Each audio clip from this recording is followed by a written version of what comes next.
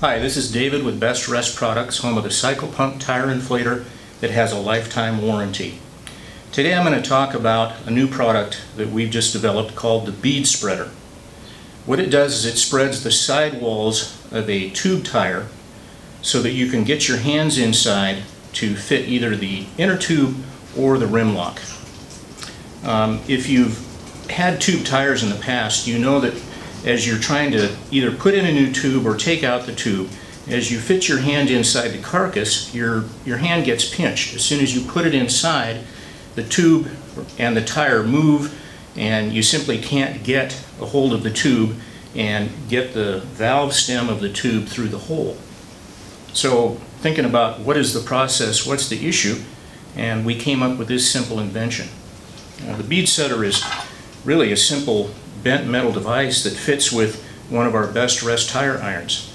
You insert the tire iron into the BeadSpreader bracket, and then you use this bracket to lever or pull the tire sidewall out so that you can make room to work inside. Depending upon your bike, you'll have either a narrow rim or a wide rim.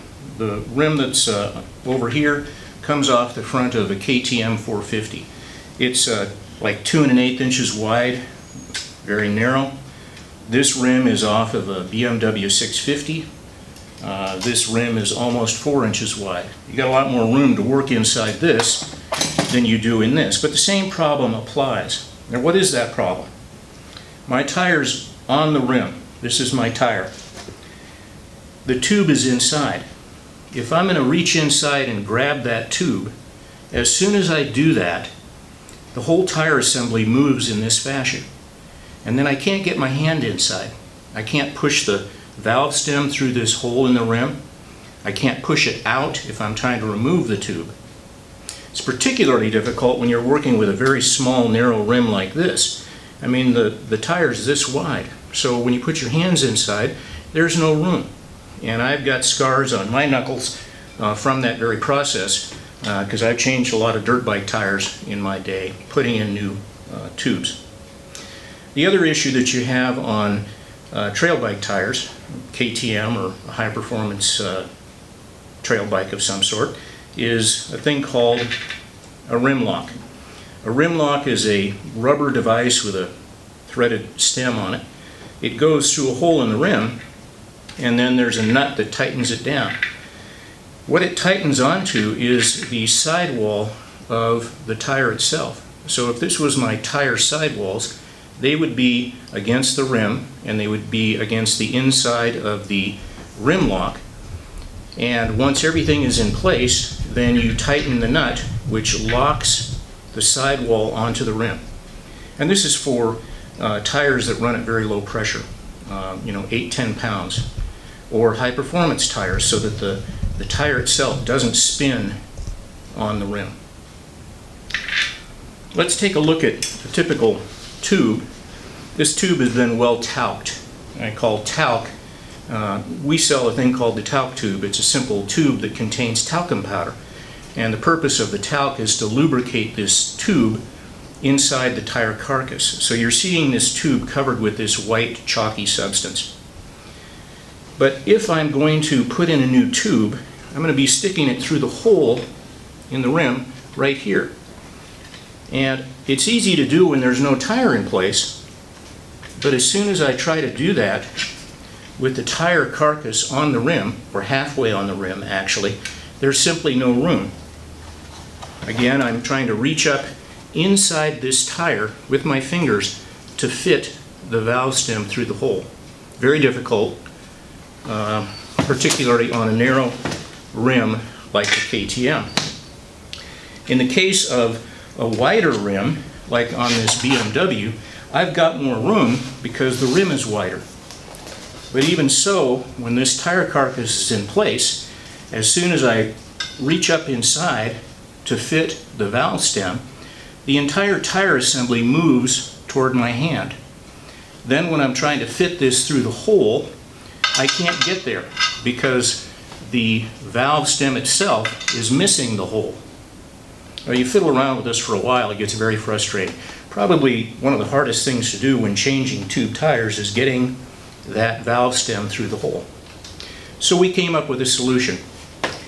The bead spreader uses either one bead spreader on a narrow rim or two on the other rim, and what it does is it hooks onto the sidewall of the tire. The tire would be in this space here, and then as you squeeze the tire irons together, it spreads the sidewall of the tire open. When that happens, you have an incredible amount of room, open space inside that you can reach your hand in, and it gives you room to get the valve stem into the hole very easily. So wide tire, wide rim, easier to do, but still difficult. Narrow rim, narrow tire, very difficult to do. Typically on a front tire, they're actually harder to change a tube than on a rear tire. We're going to stop now. We're going to put these tires on the rim halfway, and we're going to show you this process both in taking the tube out of the tire and putting the tube back in the tire. If you want to learn how to change tires, we've got YouTube videos on the BestRest YouTube channel. A lot of good videos that show you that process. Watch the videos. Pretty soon you'll know everything you need to know about changing tires, both for tubed and tubeless tires.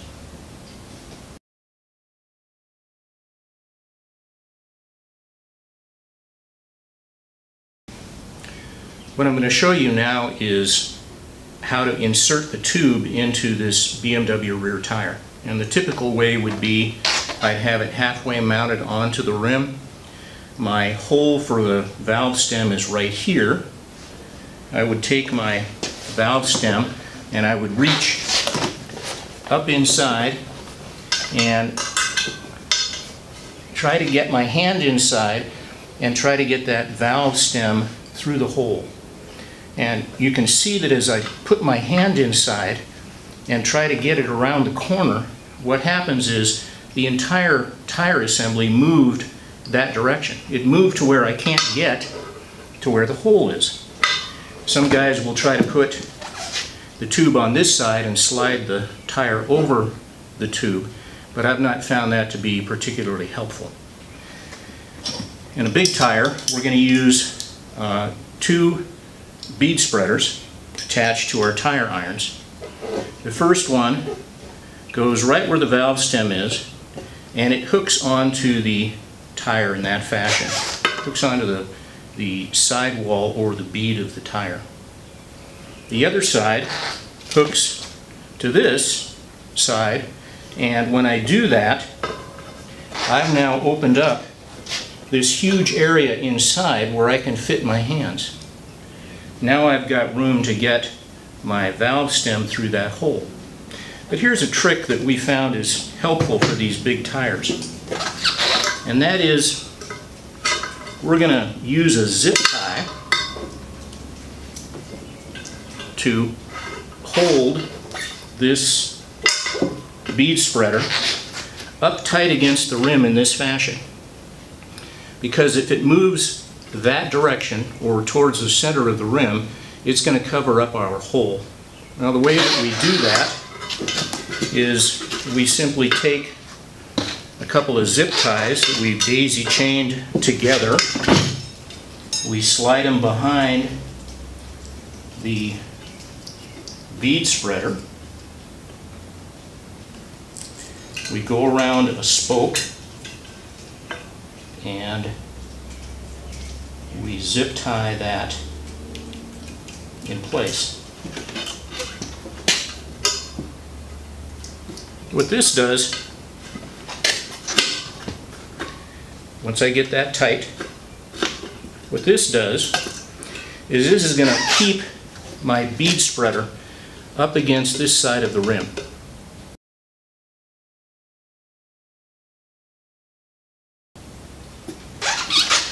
Then, with the other bead spreader on this side, once I get that in place and I squeeze the ends of the irons together, I've got all sorts of room inside, and I can feel the hole for my valve stem. It's right here. I got plenty of room. I've spread my sidewall. I've got my valve stem here. My hole is here. I've got plenty of room to reach up inside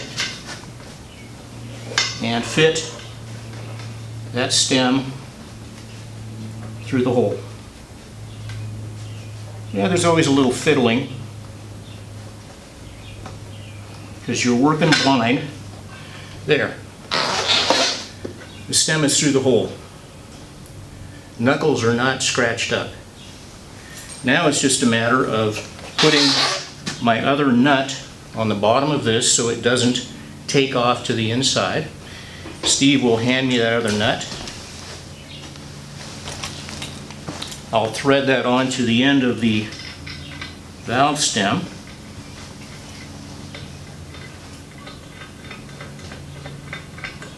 So that as I'm working, I'm not going to lose my valve stem back up inside. Now I'm holding this with my left hand and working with my right hand using 2 bead spreaders.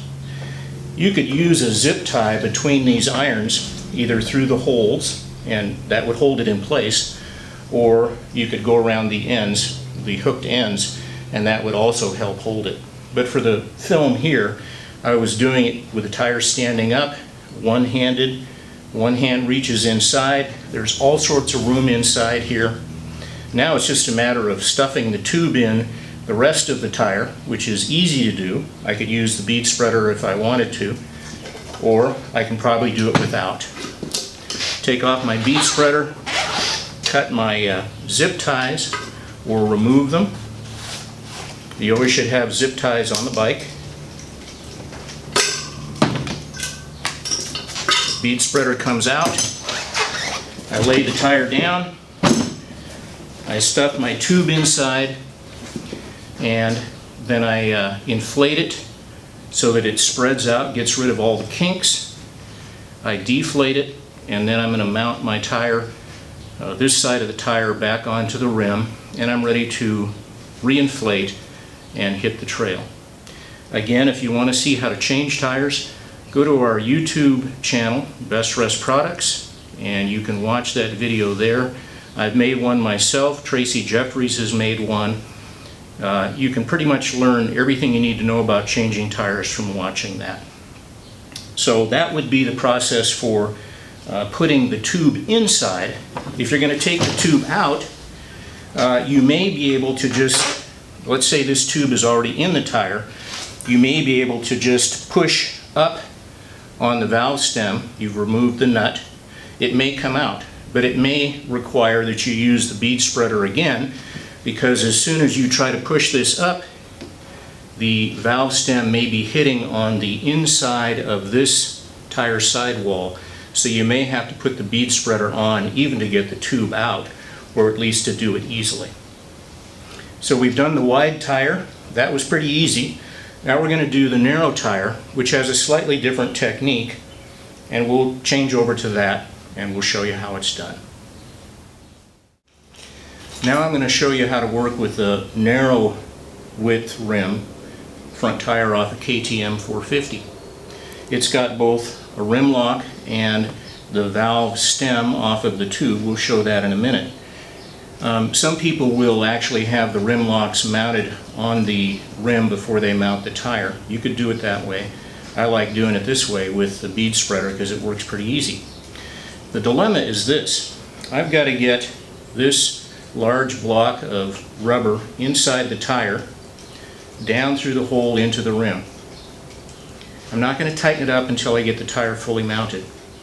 But as I reach up inside and try to work, as soon as I do that, again, the tire moves towards my hand and the hole is inaccessible. It's in the center of the rim.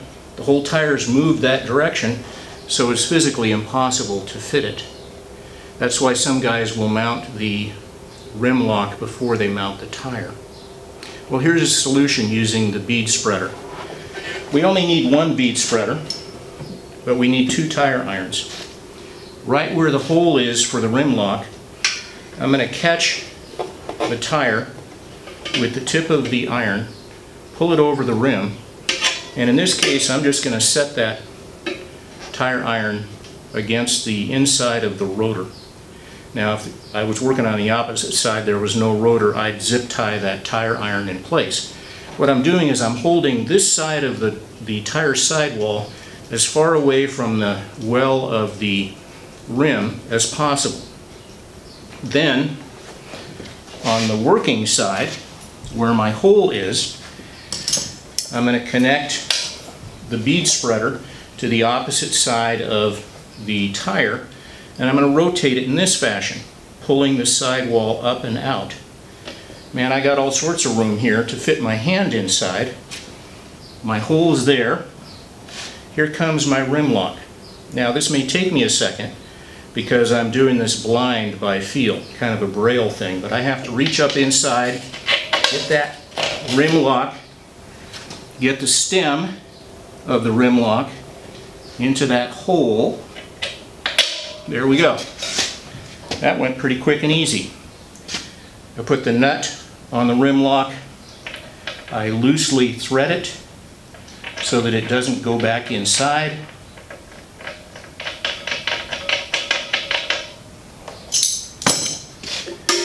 My rim lock has been installed.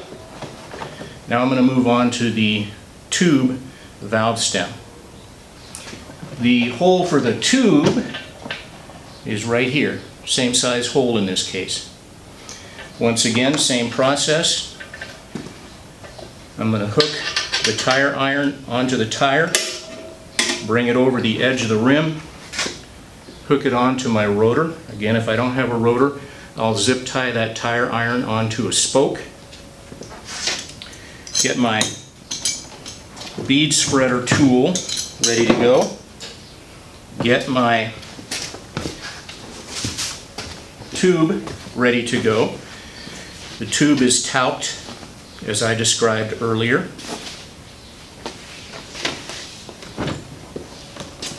Attach my bead spreader to this side of the tire. Lift and open it up, and then reach inside with my hand, find that hole in the rim. It's in place. I need my other nut. Give me a second, I'll find it.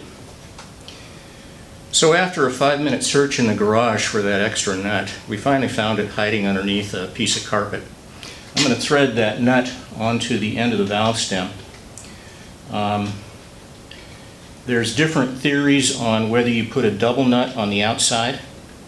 The purpose of the nut is to keep the valve stem from moving inside the rim to prevent, if you had a low tire, the valve stem basically disappearing. Some people put 2 nuts on the outside, use them as a jam nut so that it can't move. Typically on a trail bike you don't tighten those nuts all the way, tightening the rim, because when you do that, that rotation of the tire can cause the valve stem to tear out. So have it loose, but put the nut on there so that it won't disappear inside.